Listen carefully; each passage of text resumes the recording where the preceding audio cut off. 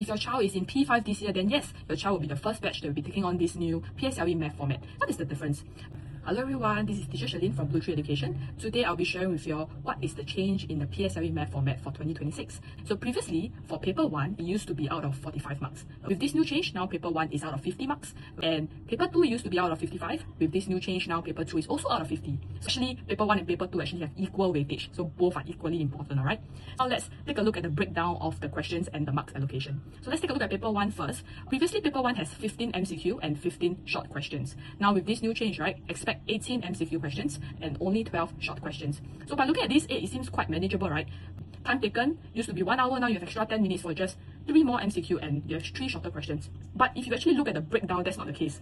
The MCQ questions used to be 10 questions, 1 mark each. That didn't change, it's still the same. However, now you have 3 extra 2 marks MCQ. And usually based on the past experience, 2 marks MCQs are the ones that's a little bit harder, a little bit trickier. Now you have 3 more of such questions. Now let's take a look at the shorter questions. You will notice that there's no more 1 mark short questions anymore. Previously, there used to be 5 1 mark short questions. Now you have 0. All your short questions are 2 marks each.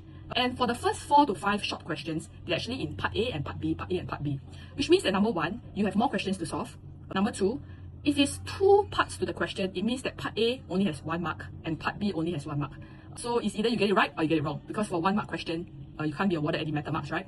You get it or you don't get it, that's all. Okay? With that in mind, you know that with the extra 10 minutes of time, you have to do more questions with more parts, and your child also have to make sure that they are aware of how to do questions of different topics, because I can test you part A one topic and part B the other topic. But the flip side of things is that the good thing is that if you do not know how to do part A, you can still solve part B. You will not get 0 mark for the question entirely. So now let's move on to paper 2. Paper 2 used to be out of 55 marks, so there used to be 17 questions. Now for paper 2, it's only out of 15 marks, and the questions, the breakdown of the questions, the 5 questions that's 2 marks each is the same, whereas the 3, 4 and 5 marks, because there's a drop in 2 questions, then they just remove it from 12 to 10, that's all. Time taken used to be 1 hour 30 minutes, now it's 1 hour 20 minutes. And the good news is that now for paper 2, the units will be given to the child, so your child do not have to write their units. So if in the previous years, if you forget to write your units, half marks is being deducted. If you write the wrong units, 1 mark is being deducted. You won't have this problem anymore. So that is the change, the new change for the PSLE Math format for 2026. I hope you have learned something.